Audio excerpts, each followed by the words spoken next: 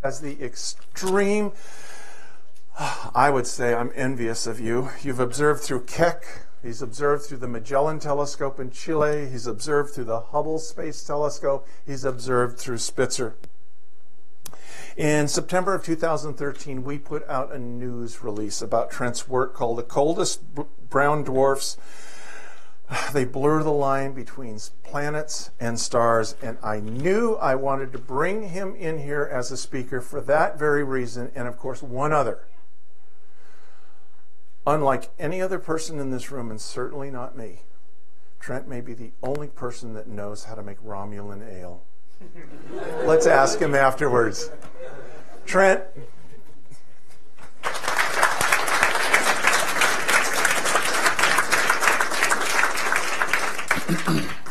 That's the problem with being an early adopter of Facebook, I guess. Information like that gets out there. Well, I'm still just thinking about showing the screen, but I guess I can start telling you a little bit about the what I'm going to be talking about tonight. I'm going to be talking about. I'm just restarting it. So, we'll be talking about spherical balls of gas. Does that make you excited? Is that good? These are special spherical balls of gas. As David was saying, they almost have what it takes to be a star, but not quite. So they end up adopting many of the attributes that we would normally associate with planets, and yet they're wandering the galaxy on their own. They don't have a star to call home or anything like that. And so that's the inspiration for the title of the talk, being Cosmic Orphans, better known as brown dwarfs. So, who's heard of brown dwarfs before, by the way? Okay, that's about the rate that I see when if I meet people on airplanes or at parties, whatever. You have to be pretty nerdy to know what a brown dwarf is, I think.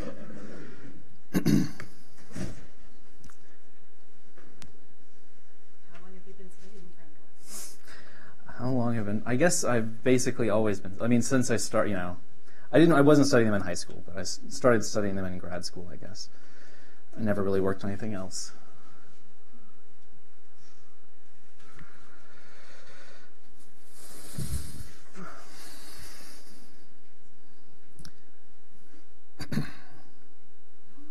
Well, everything went smoothly in the test runs.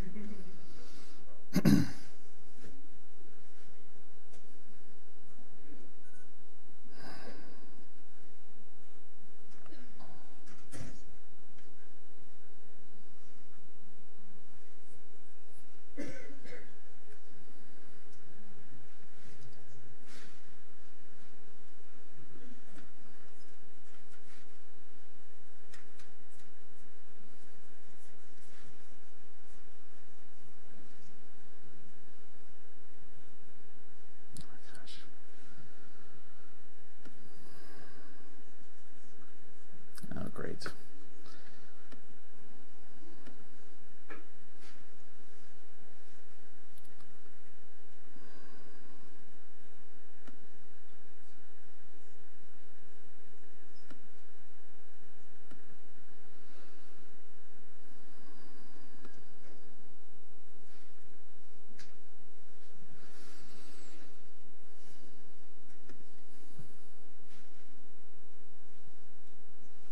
Okay, there we go. Well, you'll see this image plenty of other times in the talk, so you don't have to worry about taking it right now. So I just want to start by discussing what a brown dwarf is. I've already sort of alluded to it, but the basic idea is that there's stars that we're all familiar with. This is the closest star to us right now, is the sun. And then there's planets. This is the biggest planet we have in the solar system, Jupiter. But out in the galaxy, there's a lot broader spectrum of objects. So these are the brown dwarfs. They sit in between the largest planets that we have and the stars. And so to put things on a mass scale, if the sun is an elephant, brown dwarfs would actually range in size, or mass, I shouldn't say size, so because they're roughly the same size as Jupiter. But in terms of mass, they range from sort of moose, which is about 8% the mass of an elephant, which surprised me at first when I looked that up, but apparently that's correct, and people, human-sized, And then on the same scale, Jupiter would be a small cat. Okay. So it is mass which makes brown dwarfs special. And I'll explain why that is. So this is a cartoon picture of the sun. We're probably all pretty familiar. There's different regions within the sun. A really important region in the sun is the core. The core's main job is to hold up the rest of the sun. It has to create enough gas pressure to make sure that all the rest of the sun doesn't come collapsing down and turn into a black hole or something like that. And so it has to reach extremely high pressures in order to do this. And if you've learned the ideal gas law in school, the only way, for a given volume and density of gas, the way you get more pressure is to turn up the temperature. And so the temperature that corresponds to the pressure that's needed to hold up the sun is about, here it's in Kelvin units, 15 million, that's about 30 million degrees Fahrenheit or so. And at these sort of very high temperatures, there's a nice natural accident that happens, which is hydrogen turns into helium through nuclear fusion, and that allows energy to be generated and maintain this temperature. If that didn't happen, then there would be the sun would run out of energy and collapse on itself. Okay. So brown dwarfs, on the other hand, are less massive. Right? They don't have to worry about holding up as much mass as the sun does, and so the pressure in their core is much lower because it doesn't have to be high enough to hold up lots of mass. And what that means is the temperature is also much lower. In brown dwarfs, basically, when you become a brown dwarf is when your core is below about 5 million degrees Fahrenheit.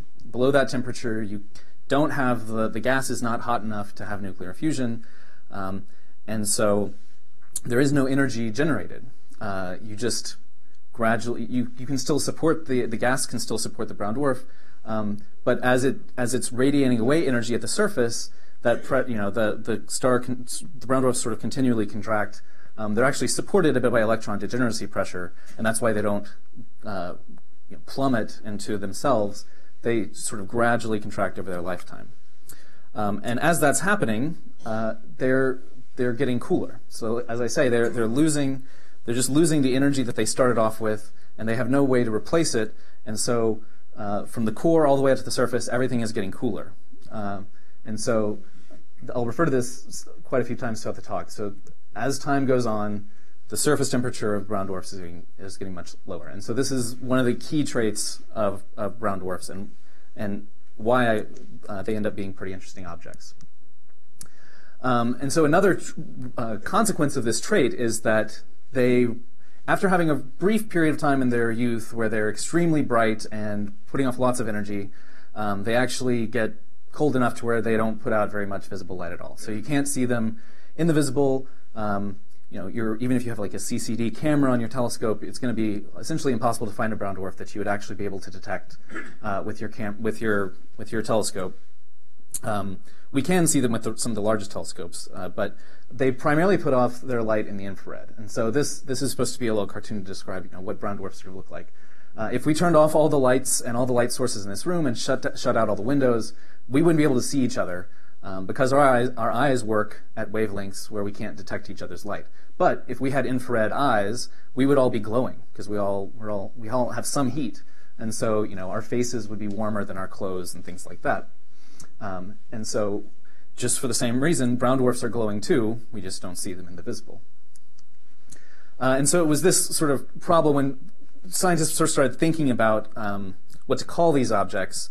There was lots of names being thrown around. I just want to acknowledge the fact that brown dwarf sort of was created in the 70s by Jill Tarter, who is more famous nowadays for being one of the co-founders of the SETI Institute. Some of you may know the character of Ellie Arroway or something in Contact. Jodie Foster's character in Contact was based on Jill Tarter. And you can see Jill Tarter is using the real thing. Jill Tarter is using computers here, not headphones. This is the standard joke. So But Jill was interested in brown dwarfs because at the time, scientists or astronomers started finding out that there was some missing mass out in the universe. Nowadays, we call this dark matter. It's sort of a well-accepted fact.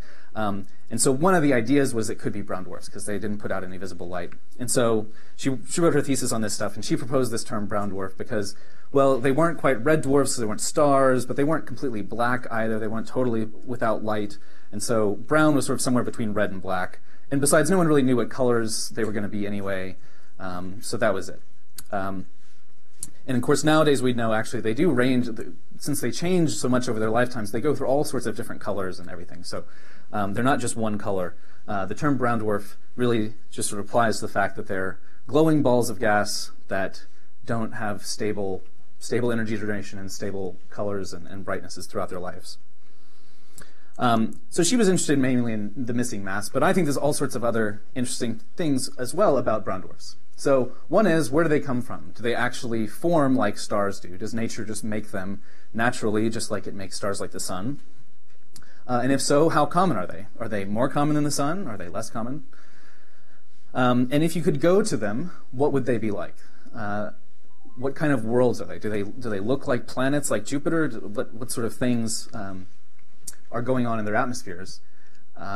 And finally, if you think of them as tiny stars, then maybe they have planets themselves, and what would life like be on one of those planets orbiting a brown dwarf? So I'll start off by just discussing where they come from. So do they form like stars or not? This is, of course, they come from the same place that everything, stars and planets, everything we normally think of, everything comes from these star-forming regions. You can see dark regions of cold gas that are blocking out the stars behind the star-forming region. You can see other areas where bright stars have formed and have started ionizing the gas, and so you can see through the gas. So the question is, right, are they forming on their own in these little dark globules of material, or are they forming around stars and somehow getting off out into the universe on their own, or something like that?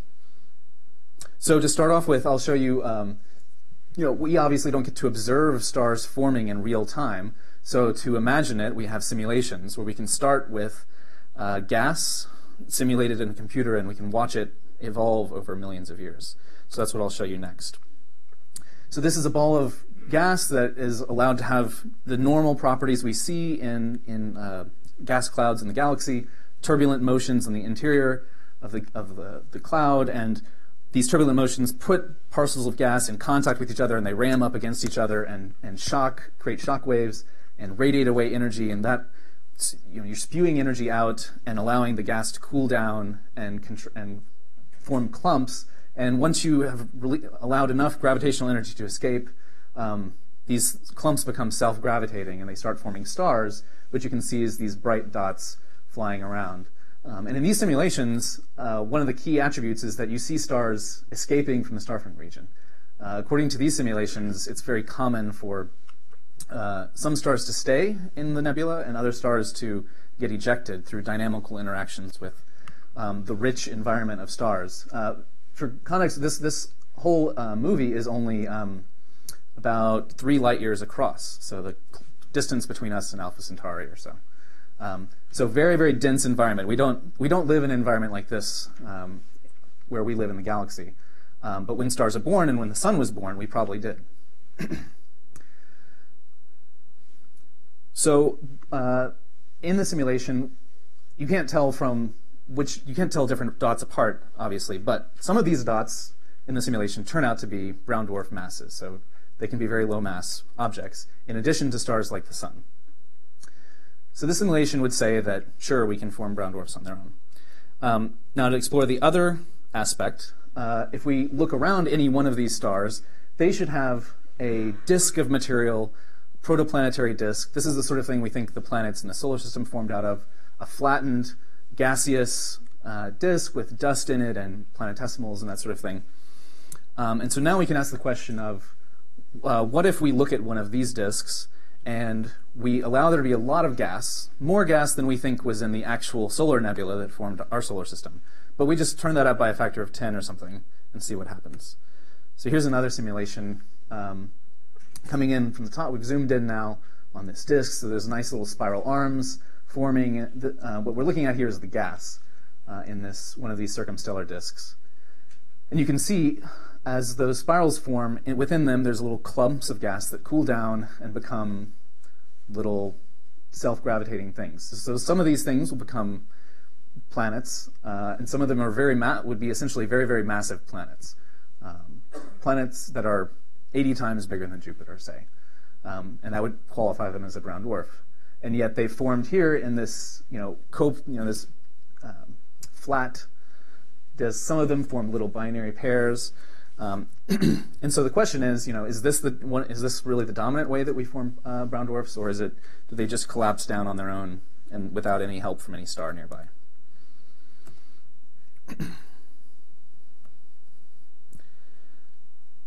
So to answer that, this just to illustrate this. So the question is whether they collapse on their own. This is an actual image of such a core. This is an image of cold gas detected in radio emission. And this cold gas, we can measure how much mass is there, and it's only about 30 Jupiter masses. So this is something that will become a brown dwarf one day. It's still forming. And then we also sometimes see brown dwarfs around stars like this. So the question is, which of these two modes is more common? And so first, I guess I should step back for a moment and describe how we find brown dwarfs. So it's probably no surprise that the key way, and I guess I've already kind of alluded to it, is using infrared cameras to do this. So nowadays, this is very common. Most of you probably in this room realize that you can go out and buy infrared goggles or whatever. When Jill Tarter was doing her thesis, I don't think there was maybe 1 pixel infrared cameras, and now we have infrared cameras that have as many pixels as CCD cameras do in the visible. And so it's really been, over the course of my lifetime, technology has developed such that we can now survey the sky in infrared wavelengths in ways that we hadn't been able to before. So one of the first big surveys to do this was the 2-micron all-sky survey. So it's called 2 microns because that's the wavelength that it's observing at. For reference, our eyeballs sort of see 0.3 to 0.9 microns or so. So it's a little bit further in the red than our eyeballs see. And this is a map of the entire sky. So you can obviously see the Milky Way very prominently in the center. The Large Magellanic Cloud is sort of down to the right here, a Small Magellanic Cloud. And you can also see just lots and lots of stars. And so 2-micron all-sky survey, or 2MASS, as people like me call it, 2MASS created this great infrared atlas of stars. And this is how some of the first brown dwarfs were discovered. And very recently, this has been complemented. We've gone even deeper and found even colder brown dwarfs by doing this sort of survey in space. So this was done from the ground.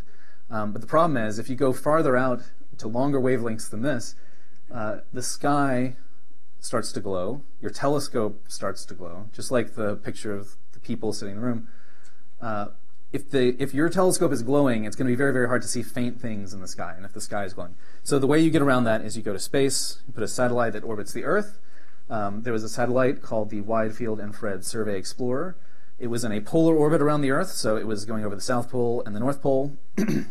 And so by doing that, over 6 months, it was able to map the entire sky at longer infrared wavelengths than we had done before. And so this allowed us to probe even deeper and see really the coldest brown dwarfs that are in the solar neighborhood, the area that's right in our little neighborhood of the galaxy. And so this was only a few years ago. And so now I'll show you what we know about our neighborhood now. So here is a little rotating movie of just the volume of, if you look out in 32 light years in every direction around the sun, what do you find? And every little dot here is a star or a brown dwarf. The ones with numbers next to them are, I believe, binary or various. If it's got a 2, it's a binary system. If it's got a P next to the number, then it's got some planets, got some extrasolar planets. But the important thing here is just to know that we have a nice census of everything that's in our neighborhood, and now we've pushed it down far enough to see where all the brown dwarfs are as well. So now we can ask the question, how common are brown dwarfs free-floating on their own when we look around us? And so here's what happens if you just count up the number of different types of objects. Here they're broken down into spectral types. You don't really have to worry about that, but one of these bins is sort of sun-like stars. The one down here are the brown dwarfs. This really big one are the M dwarfs, or the red dwarfs. They're kind of the most common stars in the galaxy. And so what you see here basically is that stars in the galaxy follow essentially what's a bell curve, or a Gaussian distribution. So it's the same sort of bell curve that there's really intelligent people, there's sort of average intelligent people, and there's only a few people who really bomb the SAT, which is what this plot is showing. I won't tell you where my SAT score is, but according to this, I probably wouldn't have gotten into Harvard. So, so we can do the same thing for stars. And the bell curve for stars looks something like this. The sun is actually a little bit above average. Red dwarfs are really, really common. Red dwarfs are smaller than the sun. So the sun's on the high side of the distribution. But brown dwarfs are way down here on the really uncommon side of things. And so I can also show you, this is another way of looking at this. Inside this box are all those stars from the previous little rotating movie. And here are the brown dwarfs that are in that same volume of space. So if you count up all these stars and you count up the brown dwarfs, what you see is that there are about 25 stars for every brown dwarf. So we can go back to this question of how often do brown dwarf stars form on their own. And it looks like roughly that rate is about 25 to 1 compared to sun-like stars. So then we can ask, there's been other surveys that have gone out and looked around all the stars that are near us to see if there's any brown dwarfs around them. We can ask how often does that happen, and that answer is about 100 to 1. So it turns out brown dwarfs are much more common to be found free-floating on their own in the galaxy than they are bound to another star. And so some people will still actually debate about this. I've given you my perspective. Some people will say, well, the ones that are free-floating actually started out around stars, but they got ejected. And if you remember from that movie I showed you, the blue movie, there were some little brown dwarfs that got thrown out. But my opinion is that the evidence shows that they probably formed more like stars. And when they do that, they're pretty uncommon outcomes of star formation. So what do these sort of rare, small things look like if you could actually go there? Well, as I mentioned before, they're always cooling down. So what they look like will depend on what age you happen to be looking at of the object. But let's just do a comparison between, on the left, what's called a mature brown dwarf. I guess they don't like to be called old. And then Jupiter's on the right, which Jupiter would be a mature giant planet, 5 billion years old or so. So I should say the dotted line here that's horizontal, that's essentially what we would call the surface. That's what, if you went to that object and you looked at it, things above that line are things you would see with your eyes or with your telescope, and things below it would be sort of hidden from view, but they would be there if you could actually probe down into the atmosphere. So of course neither of these things have a rocky surface. We don't know if Jupiter has a core or not. And we're not even looking that low down. So for the brown dwarf, you have above the surface, you have a mixture of methane and carbon monoxide. So carbon monoxide is the toxic gas that you're not supposed to run your car in your garage with the door closed. Sulfides are basically, I think they're basically the stuff that rotten eggs smell like. That's what makes rotten eggs smell bad. Those would be sulfides. And there would be sulfide clouds in this brown dwarf above the surface. And then just below the surface, you would actually have clouds of various silicates. So magnesium silicates include things like talc. I'm trying to think, there's some other, like peridot, I think, is a magnesium silicate. And then you have this iron rain. So you have liquid iron droplets. And so you could imagine some sort of iron hydrological cycle, but with iron. And then below that, you have more minerals and things. So this is what brown dwarfs. They have lots of mineral clouds. So corundum. Does anyone know what crystallized corundum is normally called? Ruby. That's right. That's one of them. Sapphires also. It depends on what impurities are in it. But so you have clouds of ruby, sapphire type stuff, except they're not in crystalline form. So you'd have to cool it down. So in comparison, Jupiter essentially shows some of the same traits, but the sulfide clouds are way below the surface, and then it's even cooler at its surface, and so you get clouds of ammonia and water, and then above that it's mostly methane, and there's a little bit of carbon monoxide. And then in both of these objects, there's actually some mixing that's going on. In Jupiter, it's all below the surface. We don't see a lot of the mixing right where we can see it on the surface. But in the brown dwarfs, actually, it's expected that there's actually convective motions bringing up, and this is why you get carbon monoxide above the surface of brown dwarfs. You get this hot gas coming from below and coming above the surface, and everything sort of gets mixed all together. So now I'll compare a brown dwarf to an object of the same temperature. So this would be an old, massive brown dwarf compared to a younger, lower mass giant planet, still several times the size of Jupiter. And you can see essentially it's a similar thing. Some of the clouds that are below the surface for the brown dwarf are higher up in the atmosphere for the planet. And so one of the things I think is interesting about this is, both of these slides sort of highlight the fact that brown dwarfs and planets have a lot of the same sort of cloud stuff going on. They both have mixing, but but things vary depending on whether you look at different temperatures and at different masses. So let's go back to the surface. This is what the surface of Jupiter looks like if you look in the thermal infrared. So those sort of long wavelengths I was talking about. Going to space to see. And so what you see here, the main thing you see, right, these bands. So you see bands in the clouds of Jupiter when you look at it, from ground-based telescope through the eyepiece. But in the infrared, you see the same thing. And what the darker regions will correspond to essentially thick cloud decks that are blocking our view of the deeper, hotter gas that's inside the planet. This little circle with the dot on it actually shows you where the Galileo space probe, flew into Jupiter and into its life. Actually happened to be in one of these hot spots. So it went through a fairly cloud-free region and went straight into the hot gas interior. So, and it just so happens this image does not include the Great Red Spot. So to show you that, here's a thermal image of the Great Red Spot on Jupiter. And so, as you might expect, the Great Red Spot is a great storm, and so that storm is made of these thick, high cloud decks, and so the red spot is actually very dark in the infrared because of that, because it's blocking our view. So, what if we went to people have started looking at brown dwarfs to see if they vary in brightness. So, if brown dwarfs had great storms like the red spot, what you might see is you would see this dark storm region come across and cause the light from the brown dwarf to dim a little bit, and then the storm would go back on the other side of the brown dwarf as it rotates, and then the brown dwarf would get a little bit brighter.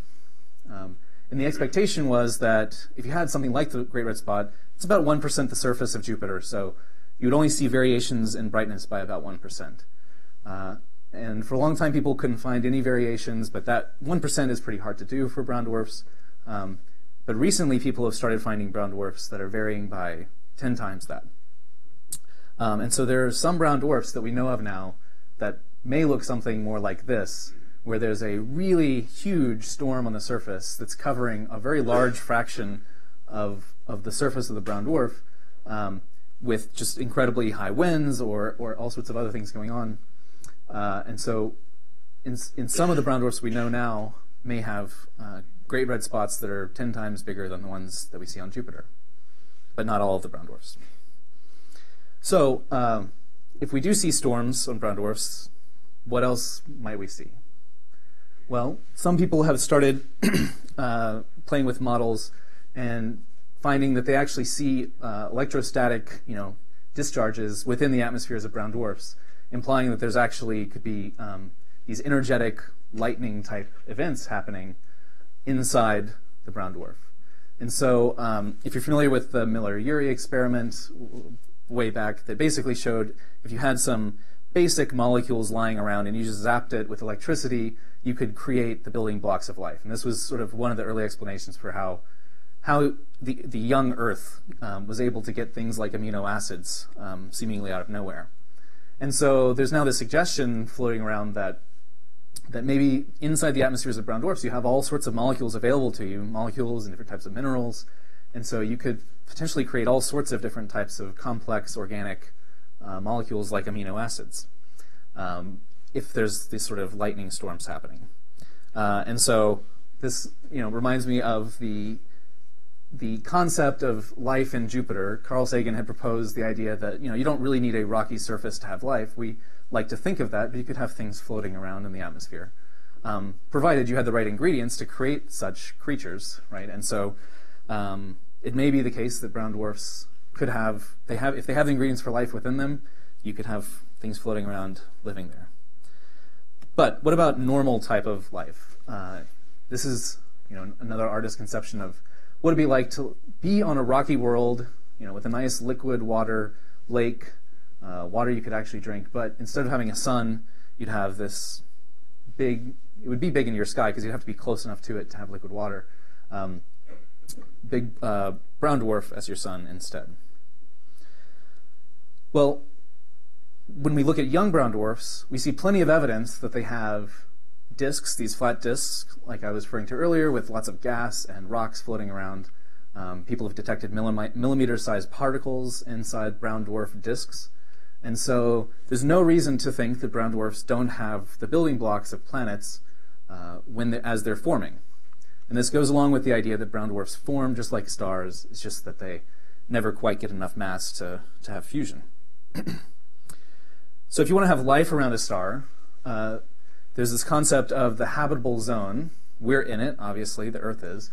We're just right. We're not so hot that all the oceans boil off the surface and escape, and we're not so cold that all the water's locked up into ice, like you see in the some of the moons around the outer planets. There's plenty of ice there, but there's not a lot of liquid water, except perhaps under the subsurface oceans of maybe Europa and some of the other satellites.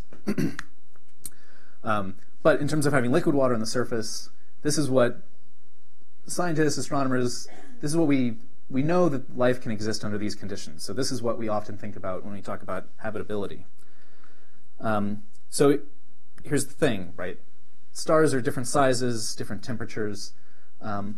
More massive, brighter stars, the habitable zone will be farther away because you don't want to get too close to it because it's too hot. The really much smaller stars you have to huddle up closer to in order to get the warmth that you need to keep water liquid. So what this means is that the habitable zone around something like a brown dwarf will be exponentially closer to the surface of the brown dwarf than we are from the sun.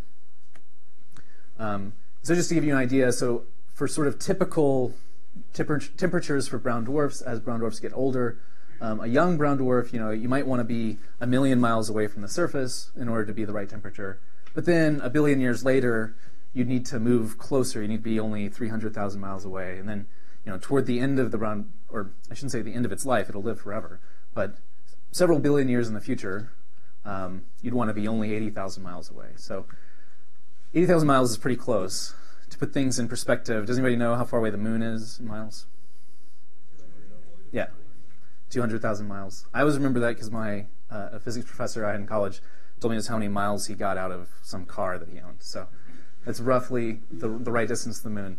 So you're talking about you need to be closer to this brown dwarf surface than the moon is to the Earth in order to actually gather the heat. But that's not the problem. I'll explain. There's actually a bigger problem here. And that is that if we imagine a nice, cozy, habitable planet today around a brown dwarf that is, let's just say it's roughly the same age as the solar system. What if we look back 2 billion years ago? Well, the brown dwarf was younger, it was hotter, brighter, and so the habitable zone was a little further away. This planet would be right near the edge. Now, the Earth in the solar system actually happens to be near the edge of, depending on how you compute the habitable zone, some people will tell you the Earth is pretty close to the inner edge, so maybe this is okay. But then if you go back to the beginning of its life, this planet would have been toasted so much that it wouldn't be able to retain any water on its surface. And so really what you see today, there'd be no way to actually have liquid on the surface because it would have undergone this epoch in the past of intense radiation from the brown dwarf. And so this is why it's very hard to imagine there being habitable planets around brown dwarfs. You basically have to either you have to move your planets around within the system, which if you're just trying to get life started, which can take 1 billion years. On the Earth, it took 1 billion years before we saw any signs of life on the Earth, and then another 3 billion years or so until you got the life that sort of we think of, the sort of swimming, crawling, flying life. But even just getting single-celled organisms took a long time. And so life has to evolve really, really rapidly on brown dwarfs if it's going to exist, and then it's going to have to move.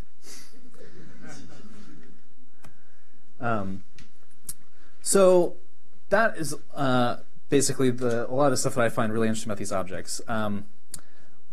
They seem to be made by nature, very small. Nature puts them out in the galaxy with no way to really fend for themselves or provide for themselves, and so they just go colder and fainter over time.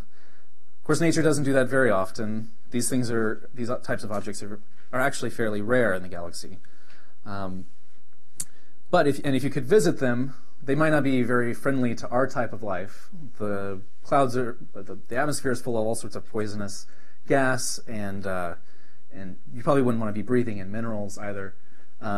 And possibly extremely stormy, with storms that are 10 times bigger than you see on Jupiter in the Great Red Spot.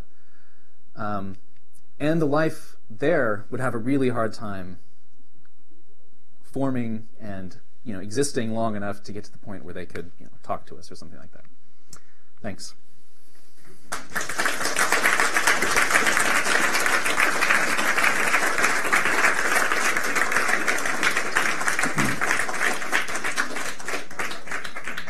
Thank you, Trent.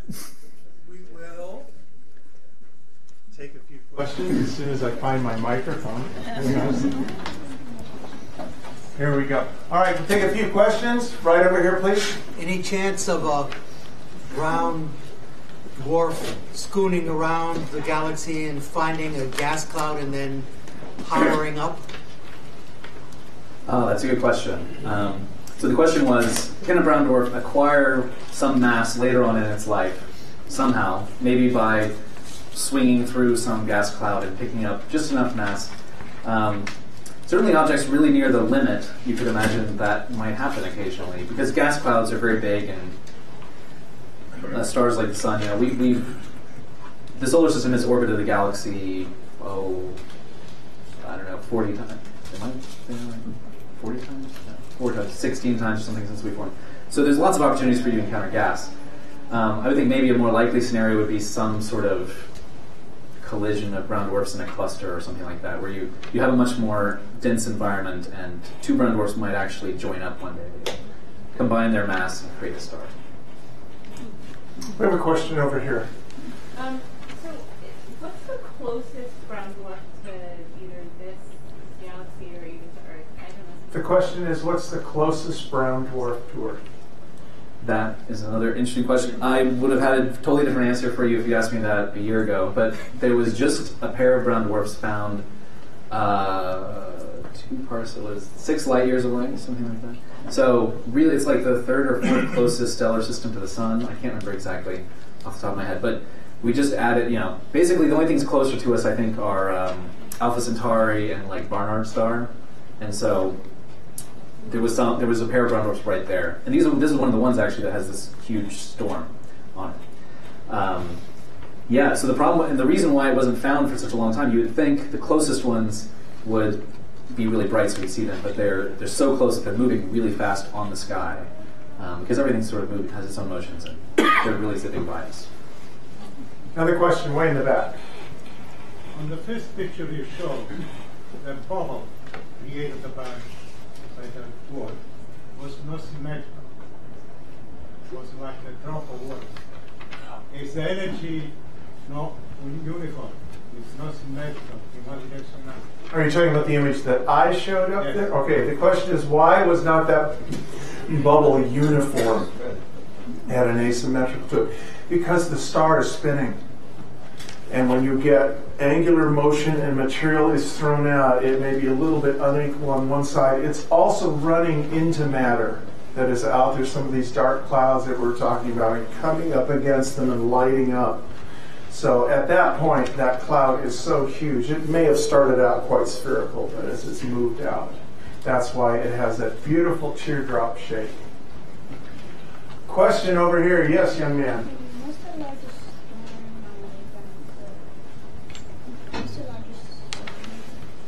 What's the largest storm on a brown dwarf or Jupiter? On a brown dwarf. What is the largest storm on a brown dwarf? Well, we're still looking for them, but I guess the biggest ones we found, we've seen some that would be truly like almost a third of the surface of the brown dwarf, if that's what it is. There could be other explanations for besides storms, but they could take up almost the entire surface of the planet, basically. I don't know, that doesn't make sense, not the entire surface, but you know what I mean, like a large fraction.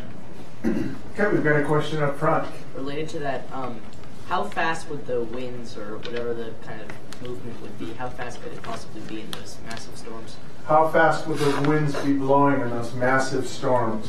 So I've heard sort of tornado type speeds, like 100 to 400 miles per hour. That's not really my area, so I don't know, but I heard that claimed. Tornado size speeds over size that's the size of the Earth. That's fast, but remember the tops of the clouds on Venus are ripping along at 2,000 miles an hour. Fast. Yes, question. You mentioned during your talk, you mentioned that we don't know if Jupiter has a core. Why do we not know? The data can be consistent with either a core or dense gas, basically. So some of the same models that we use for brown dwarfs we use for Jupiter, and so people don't fully understand exactly, it's called the equation of state, basically how dense does the gas get as you go down. We've sent probes to Jupiter. You can usually we've measured a core in Saturn where you can see a sharp change between the gas and the rock in density. But for Jupiter, no one's seen this sharp change yet, and so, but it still could be there. Question up above in the balcony. Do we know anything about their ages? Do we think some of them were created early in the, early after the Big Bang? Do we know anything about brown dwarfs' ages? We have brown dwarfs of all ages for you. There's some that are very old. They seem to be extremely lacking in metals and things in their atmosphere. And they just happen to be passing through the solar neighborhood, and they're on these big galactic orbits, so they're part of the halo. There's a few halo brown dwarfs known. They just happen to be living right next to us right now, but in a few million years they'll be gone. So we have halo brown dwarfs that are as old as the galaxy probably, and then we have really young ones near us. Certainly we see the ones that are just as they're forming, and then we have even ones near the sun that are only 10 million years old. They've just maybe they're still forming planets and things like that.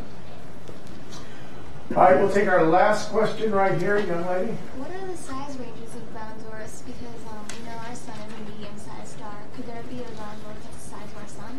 Can brown dwarfs be as large as our sun in diameter, which would be about 1 million miles in diameter?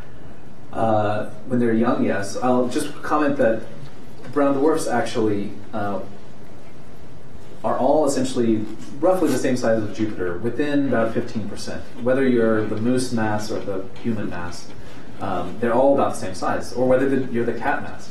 So brown dwarfs are incredibly dense compared to Jupiter. They're the same size but much more massive. But when they're young and they're still contracting, people actually measured an eclipsing binary system of brown dwarfs, so they measured the radius, and it's a little bit more than half the size of the sun. So really puffed up. And certainly when they're a bit younger, they could be even bigger than the sun when they're very, very young. We'd like to thank Trent Dupuy for joining us.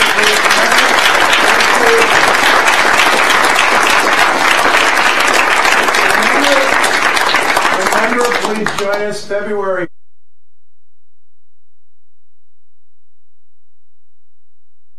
And come back the third Thursday of the month here in Cambridge.